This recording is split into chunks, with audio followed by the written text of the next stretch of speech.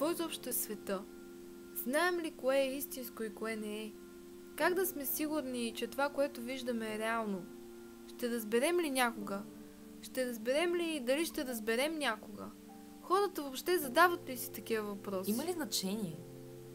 Естествено, че има. За хората няма значение дали представата им за света е правилна и дали всичко около тях е истинско. Те просто се радват на живота, защото ги прави щастливи и само това е от значение. Ако си задаваха тези въпроси, биха се радвали, че не знаят отговорите, защото иначе какво щяха да се питат? Доста оптимистична гледна точка. Това всъщност се нарича розов светоглед. Радваш се на света и го приемаш с удоволствие. Но не всички хора виждат нещата по този начин. Има други, които виждат нещата песимистично. Те са тези с черния светоглед. Да, за жалост има и такива. Те просто не могат или поради някаква причина отказват да се насладят на живота и виждат само лошата страна на света и на хората. Сляпа ли си? Къде ходиш, малко? Внимавай! Говорейки за дявола, Честно казано, не мога да вляза в главата на такива хора. нито пък аз. Какво ли си мисли? Може би просто смята, че всички наоколо са му виновни. А може би грубостта е по-лесна за него, защото не е нужна много мисъл. Може би се чувства комфортно и някак в безопасност в рамката на неучтивостта, защото е вече позната за него зона. Или може би иска да си изкара яда някъде, вместо да го потуши, защото знае, че това е по-ефективно. Боже, толкова се съжалявам. Добре ли сте? Няма проблем.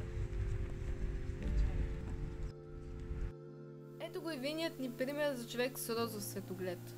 Той просто се извини. Защо веднага му слагаш етикет? Защото очевидно, явно първо търси грешката в себе си, което показва, че е позитивно настроен спрямо околните и не смята, че те са му виновни.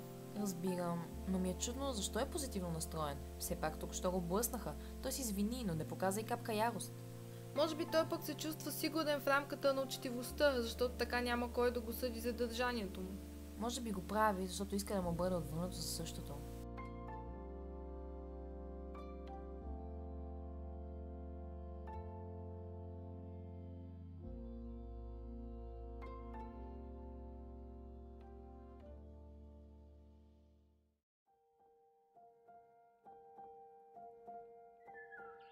Да виждаш света розов.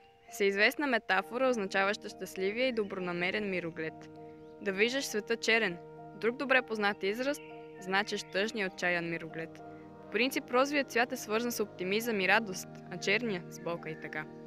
Светът се изразява в представата ни за света и как да живеем в него и съответно определя ценностите и решенията ни. Всяка една случка в живота ни пряко влияе на светогледа ни. Всяка една гранична ситуация може да го промени временно или завинаги. Ние не контролираме случките в живота си и не можем да предвидим кога ще преживеем граничен момент. Никой не знае в чии ръце е контрола. Според някой е в ръцете на Бог, според други в тези на съдбата. Но никой не може да предскаже кога и как ще се промени мирогледът му. Контролът не е в нашите ръце, но изборът е.